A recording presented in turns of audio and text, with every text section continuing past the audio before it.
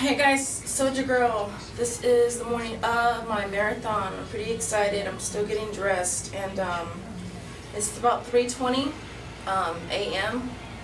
I'm supposed to be at my pickup at, I want to say that was supposed to be at, it's at 5 o'clock. So I'm up early because I want to make sure that I get down there in time, because I believe there is about there's a 10 block walk to the shuttle pickup, and so I just want to make sure that I'm down there enough time to walk and whatever. But yeah, I'm excited, you guys. I'm super excited. I did go to Sizzler last night and have dinner. I had pasta, I had meatballs, I had bread. I've been hydrating.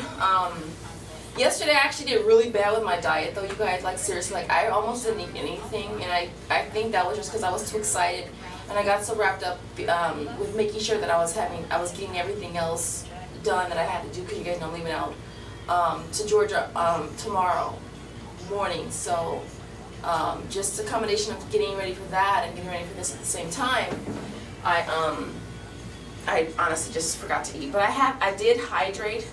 And I did eat last night. I'm gonna grab something this morning, probably something simple, a bagel, banana, of course more water. But yeah, I guess I'll show you guys my room, since I didn't show it yesterday when I got here. I'm at the Renaissance. You guys wanna see my shiesty view of Burger King? I'm gonna show you my view of Burger King. There it is, right there. Not much of a view, but I'm okay with it, or whatever. So let me zoom this out. See my tutu? I'm thinking what I'll probably do is just put that stuff in a bag, and then I'll probably put my stuff in a bag and probably just put it on right before we start. It's a nice size little room. It is a nice size little room or whatever. So yeah. But I'm ready. I'm excited, you guys. I'm excited. So I'll probably okay, guys. This is it. This is my get up. Okay. Now, like I said before, I'm just gonna probably put this. I'm probably going to just put the tutu and my leg warmers in a bag, so that way I don't have to be sitting on a bus with this flipping tutu on. And so our leg warmers, I could yeah, so I'm gonna just put it in a bag so that way, and let me go in here so you guys can actually see me. I love this pink. You guys know I'm a lover of pink. So this is what it's gonna look like. Just black, just pink on black, basically. Pretty excited. I've got my Nike gear going on, my visor. Now I was gonna look for a pink visor, but I couldn't find one, so this is basically what's gonna work. So like I said, I'm gonna probably actually put it in my marathon bag yesterday. Julie going for number 52 marathons, 52 weeks.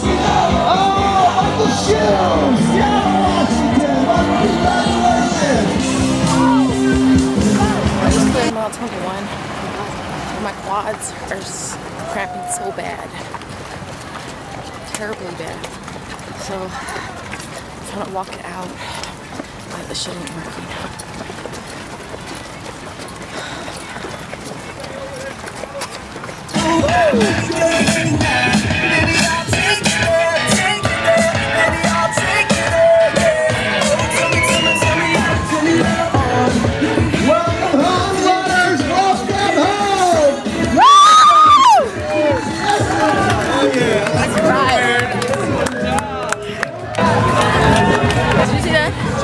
Fucking awesome. That's awesome. Fucking awesome. Didn't get the time I wanted. Good job. But that's nice okay. outfit. Thanks. But that's okay.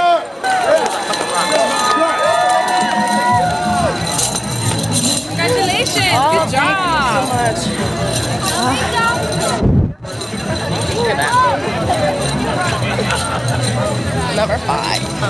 Again, I didn't get the time that I wanted to get, but I'm okay with that. I had a fucking blast. I absolutely did. I think in all honesty. Like, I was a little nervous about wearing the tutu and the leg warmers because I was like, okay, I don't want people staring at me and stuff. But in essence, it actually worked out better for me, and I'll say that because there were definitely times where I was like, you know, doubting myself. I can't do this, you know.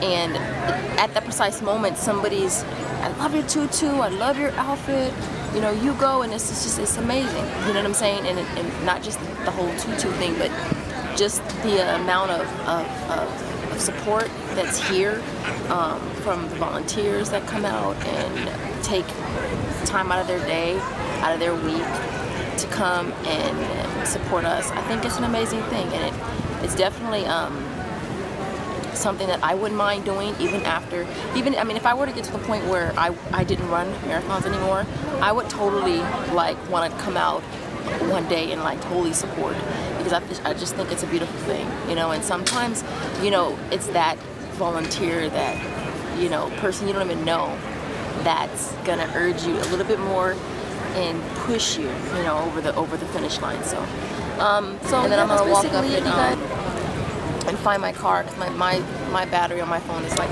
about mile 20 is when it got hard, because my quads were cramping hella bad. Actually, my calves wasn't as bad, but my quadriceps were cramping really, really bad.